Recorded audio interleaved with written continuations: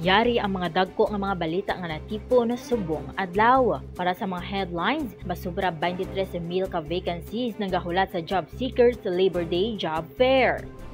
Masobra 2,000 ka jeep sa Western Visayas, yara na sa colorum.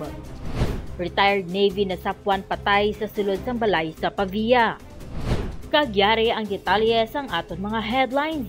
More than 23,000 vacancies ang nagahulat sa job seekers nga gusto mag-participate sa simultaneous region-wide Labor Day Job Fair sa Department of Labor and Employment o Condoli Regional Office 6 nga may theme sa Bagong Pilipinas, Manggagawang Pilipino kabalikat at kasama sa pag-asenso. Ara sa 172 participating employers or companies ang nag-commit nga mag-intra sa region-wide job fair sa Condoli 6 subong nga Labor Day or May 1 nga naga-offer sa 23,000 vacancies. Suno kay Attorney Sixto Rodriguez, Regional Director sa Condoli 6, nga ang vacancies are mixed ng local and overseas employment. Ang subong nga tuig ng Labor Day Job Fair amo ang labing una nga job fair nga region-wide bangod nga kada province ang mahimuon nga job fair. Unlike sa previous years nga nagaselect lamang sa one province or city, ang Condoli 6 para mangin venues ng Labor Day Job Fair. Yari ang venues ng job fair per province: Aklan, Northwestern Visayan Colleges, Gym, Capital Site, Capiz, Robinsons in Rojas City, Guimaras, Buena Vista Gymnasium in the Municipality of Buena Vista, Iloilo, Robinsons Place in Ledesma Street, Iloilo, Negros Occidental, SM City in Bacolod City. Sa pihak nga bahin sa Labor Day Job Fair, ang ICPO nakalista sang apat tanan ka mga grupo nga nagrally subong adlaw sa mga manggagawa. Ang apat nga grupo ang nagkuha permit para makarally, ang iban sa ila nag-motorcade kag ang iba na in place lang pareho sa atubang sang Iloilo Provincial Capital. Ila sinigin pabutyag ang ilang mga hinaing sa gobyerno bilang isa ka manug-ubra sa pungsod Pilipinas.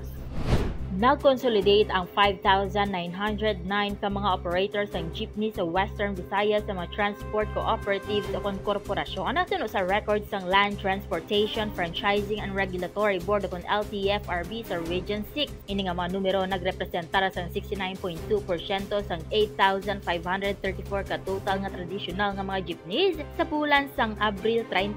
Ang deadline para sa jeepney consolidation naga-indicate ini nga mga numero ng mga 2,625 ka mga operators and traditional nga mga jeepney yara sa katalagman nga mawad-an sang ilang mga prangkisa kung hindi mag-consolidate sunod sa Public Utility Vehicle Modernization Program o kung PUVMP. Sa pagpanalasalat ng jeepney operators sa deadline kahapon, ginpadugang sang LTFRB6 ang oras ng ila opisina tubtob alas 8 sang gabi para maakomodar ang mga aplikasyon para sa consolidation.